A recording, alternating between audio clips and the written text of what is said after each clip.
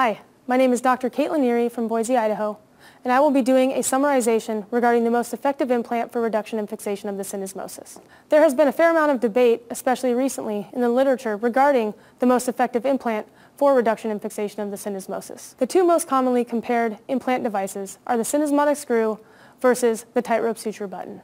These two implants have been evaluated and compared in many ways, including the accuracy of reduction, strength of fixation, functional outcomes, and cost effectiveness, to name a few. Regarding syndesmotic reduction and strength of fixation, we know that screws provide more rigid fixation but carry a higher potential risk of malreduction. This is because they do not allow for physiologic motion at the syndesmosis, and any malreduction at the time of surgery remains permanent with the screws in place. Studies supporting the suture button have shown that the suture button allows for more physiologic motion in the sagittal and rotational planes, which helps to improve the ability of the fibula to settle in and find its home, and as a result, self-correct any residual malreduction.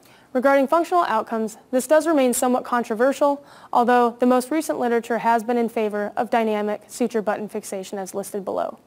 And in terms of cost effectiveness, when compared to syndesmotic screws, two recent studies have been in support of suture button fixation as the most cost-effective option for fixation of the syndesmosis. In summary, what these two studies have shown is that the TightRope seems to be more cost-effective if your screw hardware removal rate is greater than the range of 10 to 17.5%.